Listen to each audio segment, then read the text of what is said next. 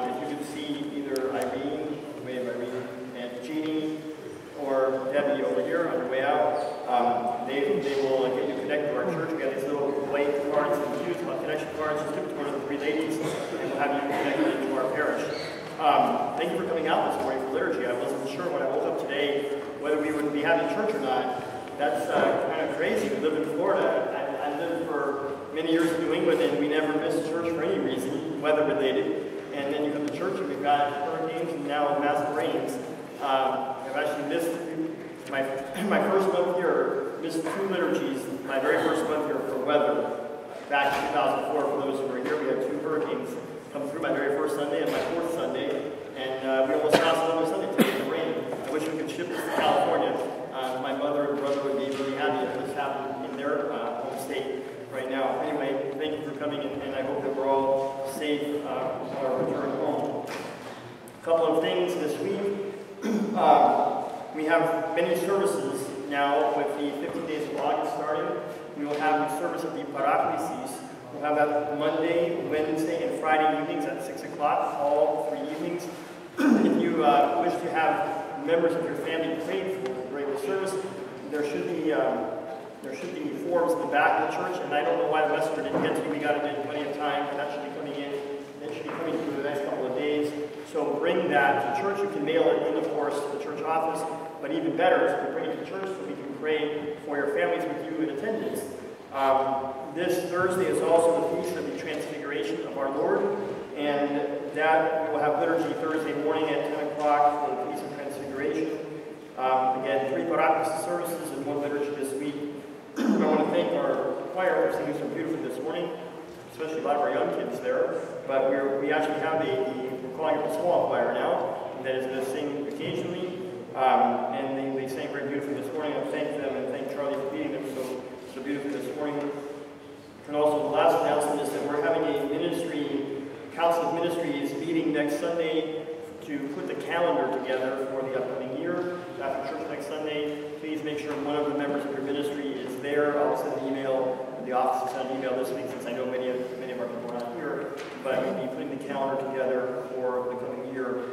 When you leave this morning, if you use one of the green books in the narthex, that's what the choir was saying to you. If you just please leave them up either on one of the chairs or over there. I don't need those to stay in the pews. We have lots of things in the pews, so we'll just get those out as we need them.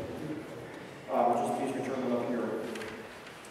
This morning, we do this every year, and I'm sorry that it fell on the day the weather's poor and the attendance is not what we normally have, but we have one Sunday a year that we ask the young people who went to St. Stephen's summer camp to come and offer us a few words about their experience at camp.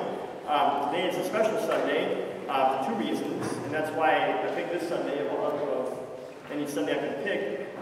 Today is one of the 2 feasts of St. Stephen, the other one being December 27th. Today is the translation of his relics. St. Stephen was the first martyr of the church. He was one of 7 deacons and has the title Archdeacon, and you can read about that in the book of Acts, chapter 2. But St. Stephen is the patron saint of our camp, and so that made sense for this Sunday. And also the Bible reading this morning, talking about the Lord retreating to the mountains to pray and to recharge even his batteries. Even the Son of God needed to recharge in order to do his important work.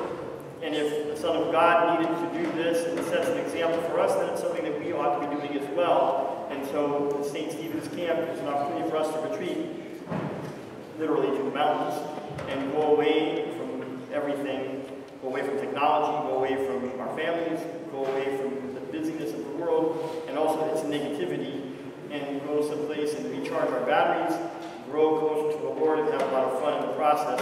We had 25 people between campers and counselors go to our camp this summer, which is a record from our parish. I'm very proud of our young people. They represented our parish very well. You see our kids are very much into the camp culture. They step forward as leaders. They welcome newer members to the camp, and it's really a joy to be there and to call myself their priest and say, these are my Tampa kids. So I would like to have all of our camp kids, if they want to come up here. Most of them are over here anyway.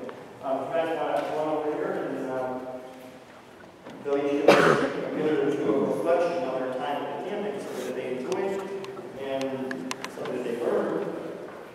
So please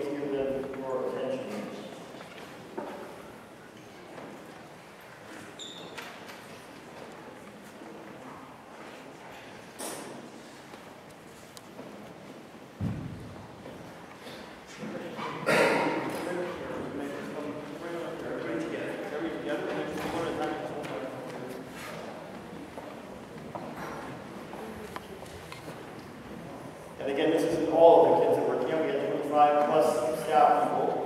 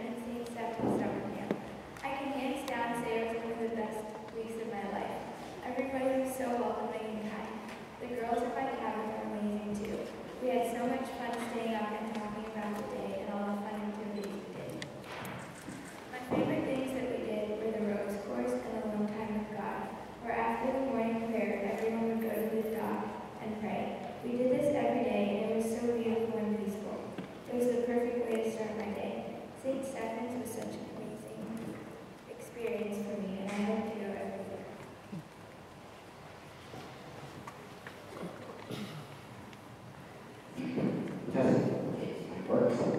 All right.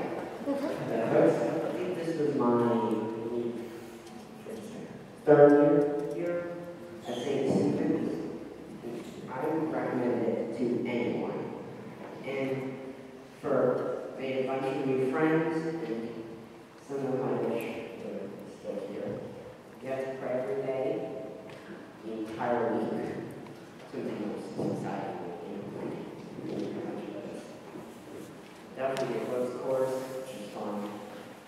In the end, it is worth every second. And if you're signed up, it's filled extremely fast. That's all I got. Going back there. This was my second year as a counselor, and for those of you who may know, I was a camp dropout when I was 12. I called my dad and told him I needed camp. They came and picked me up. And so, it's true. I wish that my dad was here so I could tell him that I completed 2 weeks. I loved, as Brigham said, I would recommend anybody to go. It is an amazing experience. The environment is so pure and wholesome without technology. The kids really engage with each other. And I had the privilege of teaching 2 classes while I was there this year, and it was among the highlights of my life. I wouldn't trade it for anything. Father Stavros, I thank you for asking me and having me back. So you should be proud of these kids. The kids that were there when I was there from Tampa are exemplary. They just are wonderful. So thank you.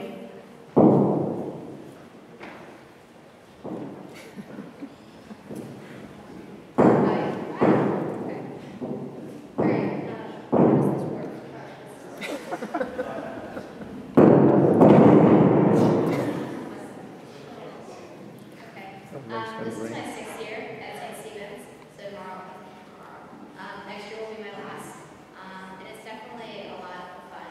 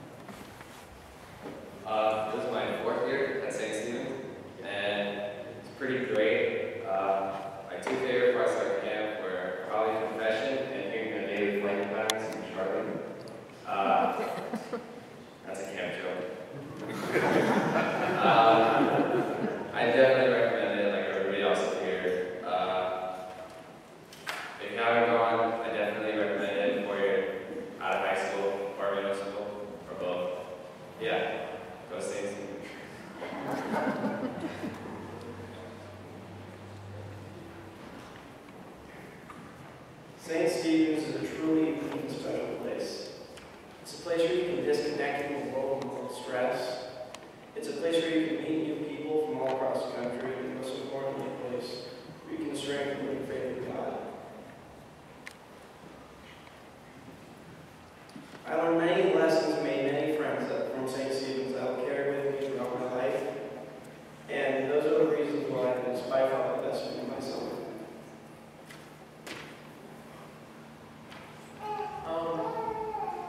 Well, this was my second year at St. Stephen's, and it's the greatest thing I've ever done in my life, being able to go there, because you make so many great friends, and I can say that the friends that I made are everlasting, and not only like teach you to get closer to God, you get to build great relationships with a bunch of different youth Orthodox Christians, and it's just great being able to go to different states and know that there's someone there who you know. And if only in 2 years at camp, I came only knowing one person, and after my second year now, I know almost all of the week 2 campers and counselors. Then who knows how many youth Orthodox Christians I will know by my senior year. Thank you, and God bless you. Okay, good morning. For those of you who don't know me, I'm Frank Galleracus. And this year was my first year going to St. Stephen's camp. And at the beginning, there was only 2 reasons why I was going to camp. And that was because my parents kind of forced me to go. And the second was because I knew that some of my friends were going, so I decided to tag along and go. At first, once I got there, I was already welcome. And the 40 or so minutes that we had to get situated in our room, I was basically best friends with everybody in our cabin. Not only did I make unbreakable friendships, but I had a blast too. From early morning vespers to late night hang time while I was sleepless, I had fun in everything that I did. One activity I enjoyed the most was the ropes course. Now, the first day, I didn't really get along with the ropes course well because I got stung 18 times by hornets. But towards the end, it was probably my second favorite activity behind Orthodox life with Ms. Zen. St. Stephen's camp was a blast, and I encourage everybody to spend the week. It gave me the opportunity to meet new friends from all over the Southeast, but most importantly, it gave me the opportunity to become a better Greek Orthodox Christian. I will never forget the camp and the friends I met, and I already look forward to returning to St. Stephen's camp.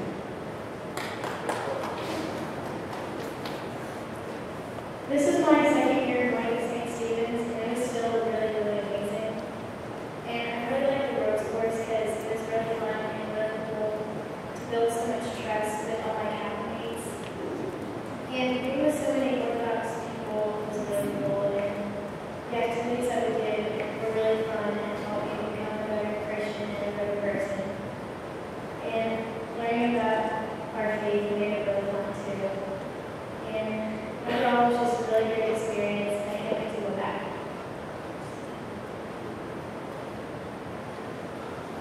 This was my first year at St. Stephen's, even though I'll be a senior this year, so this will be the only year I'll be able to go as a camper, but I want to come back as a counselor because I love it so much. I didn't really know what to expect coming to St. Stephen's, but whatever I did think, it went way above and beyond anything I could have thought. Everything we did was so fun and also spiritually strengthening. And I met some of the best friends I've ever met because all of the friendships we made were based in our faith. And so we could all lift each other up and become closer to God through our friendship. My favorite part was probably also the ropes course, like a lot of people said. And then alone with God was one of my favorite parts because the ropes course and the trust ball too were just really fun. It built a lot of trust between all of us. And I love just taking a few minutes every morning to devote to God and pray while looking out at the beautiful lake and the sky and the trees and everything God created. It's an experience you can't have another way.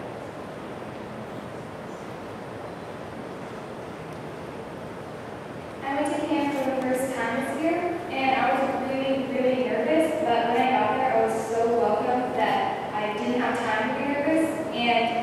The schedule was so full that we got to, half the time we were at church and half the time we were doing amazing activities that just brought us all closer together. And I really did not want to leave at the end, but I know there's always next year, and after that you can always be a counselor, and I definitely recommend you go to St. Stephen's because I will go back as many times as I can.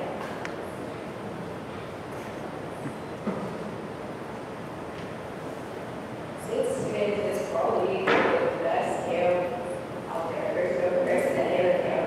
It is the one thing that I look forward to every single year, and even if you don't know the people there, you will definitely become friends with pretty much everybody there. It's really fun, and if you've never been, then you need to go. So this was my like 5th or 6th year as a counselor at St. Stephen's. I was never actually a camper, so I only went there as a counselor. And I wanted to highlight something that Brigham said. Brigham said that we get to pray every day. And so at camp we get to pray every day. We get to pray every day alone with God. We get to pray every day with all the people there in church services twice a day, sometimes 3 times a day. And I think that that's so important. One thing I always highlight, or one thing I always want people to know is that Orthodox Christian environment that is created there. And that's the most important thing. Because sometimes in our church life, we don't necessarily have that. So to be able to see that outside of it, and to know that there's that life outside of the church on a daily basis, that's something that is very important for all the campers to see, and hopefully we encourage that afterwards, they will continue to do the same thing. So I'd like to thank the entire community of St. John's for allowing Father Stavros and I to go. I went for 2 weeks. First week and second week, Father went first, second, and third. He directed second and third. And he directed everything else for months and months beforehand. So all of the children, all 500 that went there, really have to thank our community for allowing Father Stavros and I to spend so much time before and while we were at camp working on the program and working on everything together with all of them. So on behalf of all the campers, we thank you.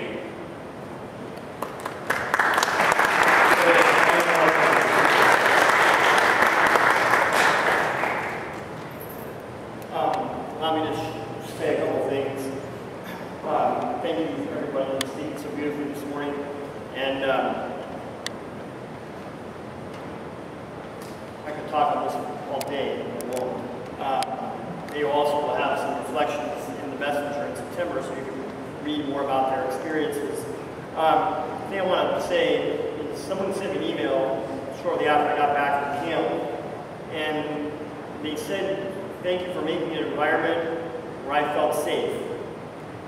And they weren't just talking about, that we went swimming and we had a lifeguard, or that we had a nurse that took care of people who got stung by hornets many times.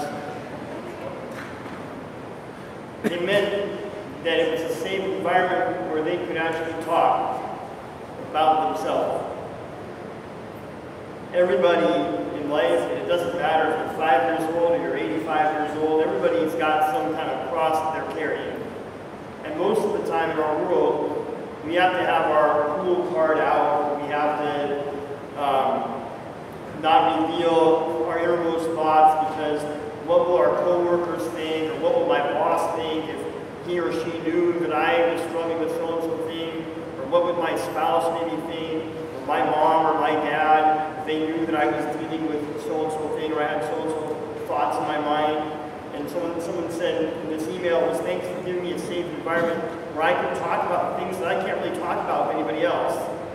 To me, that's the most awesome thing about the summer camp. We create an environment that is safe. Safety first in everything. We create an environment that encourages people to grow in their faith. And we create an environment that's a lot of fun. Now, this is an artificial environment. I know that. I wish we could have every week like summer camp, but we can't, because we don't live up in the mountains of North Carolina, South Carolina, and And we have our technology, we have our schools, and we're surrounded by people who don't think like us. We're surrounded by people who don't share the values that we share.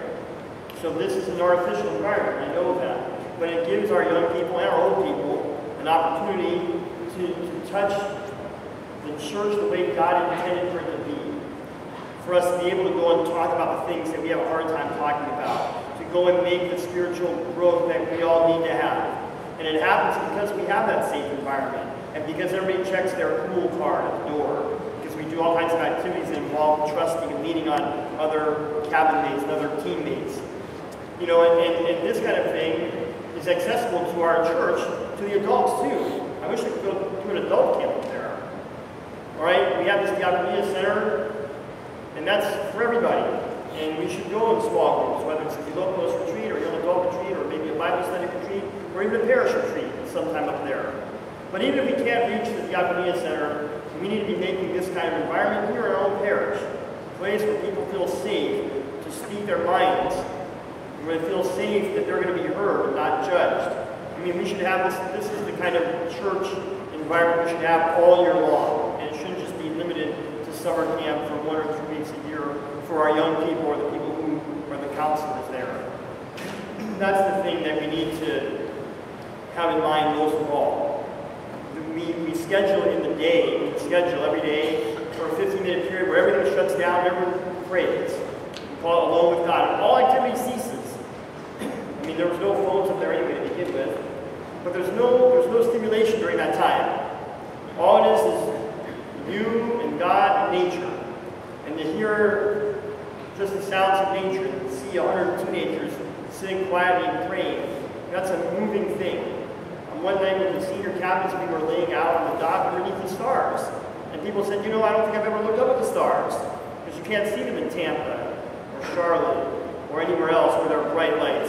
And number two, we didn't even think about looking up. We're so interested in looking down at our devices.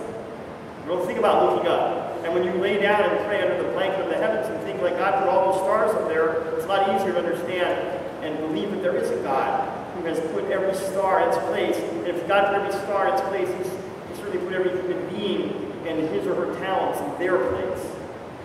So this is what is so beautiful and miraculous about camp.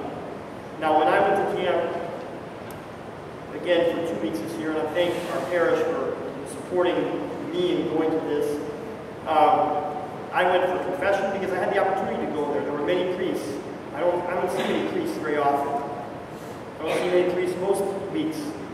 But there I saw many priests, and I got to hear lessons from many priests, and our kids got to hear lessons from other priests, not me, to see that it's the same message in a little different package. And I got to go to confession, and I got to renew myself. I got to throw a lot of water balloons. We threw 4,000 of them in the 2 weeks that I was there. I even got the Metropolitan to break water balloons. He threw it at me, and he said, "Father, that felt good. Want to do that again?" He said, "I've never done that before. I'm 70 years old, I like doing that." So it's a place where even the old people go and feel free to have a good time. And sort of let loose of the things, the roles we all are playing in our life. Sometimes the masks that we're all wearing in our life. I want to share one last thing, which is something that I did alone at the end of camp. Every year before I leave camp, I go down to the outdoor chapel and I pray in front of the altar. And there, I don't know what the next year of my life holds. I don't know if I'll be back at the camp next year or not. I don't know if I'll be alive next year or not. But I always go there and I thank God for the time that I've spent there, and I ask God to just protect my life, protect my family while I'm away from that place. And as I knelt down at the altar, I started crying, and I started crying for a long time. And I'm not really a person who cries very often. And I'm not really sure why I was crying. It was kind of a combination of this was a really beautiful thing that I was privileged to be a part of. And I was thanking God for this beautiful privilege. And I was crying because I hadn't really had an emotional release the entire time that I was there. Because as the kids said, the days just kind of go boom, boom, boom, boom, and there really isn't a whole lot of time to sit and process things. But I mean, I sat down with a lot of beautiful kids, whether it was in class, whether it was on the ropes course, whether it was in confession, and I had a lot of laughs with them, and I heard a lot of their stories. And I heard a lot about those things that they felt safe to talk about. And I heard from some kids and from some counselors who are doing really well in their faith. I mean, people who said, you know, Father, I'm a counselor and I'm in college and everybody around me has like messed up their purity and I'm still going good. Can you, Father, pray for me that I'm staying like this until the day I get married? You know, that made me cry. Like, how beautiful is that? How beautiful a request is that? Or a priest saying, Father, will you pray for me before I hear confessions? I've never done this before.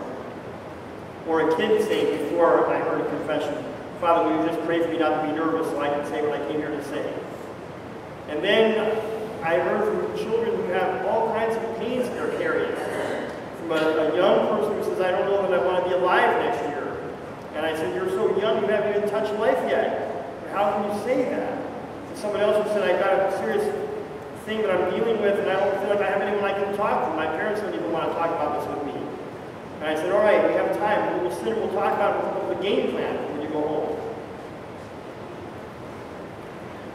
These are the realities of our teens, and of our young adults, and of our middle-aged adults. So it was really a beautiful experience, all in all. And again, I thank our young people, our campers, our counselors, and all the ones that we didn't see today. And I thank you for supporting me in this ministry. And I also thank you for many people who sent me emails and text messages, especially on Thursday, that people who go to the camp, they know that's the confession day, and they know that's, especially with my second week, it's really hard to just get through that day sitting still. And people sending me messages saying, I'm praying for your day, Father, I'm thinking of you. That was awesome. That's what the community is all about. So thank you, and God bless you, and I hope that more of you will send your kids. Many of you can go as counselors, receive. You don't have to be a college student to go as a counselor. Plenty of people can do that. Anyway, God bless you, and thank you for supporting this beautiful ministry.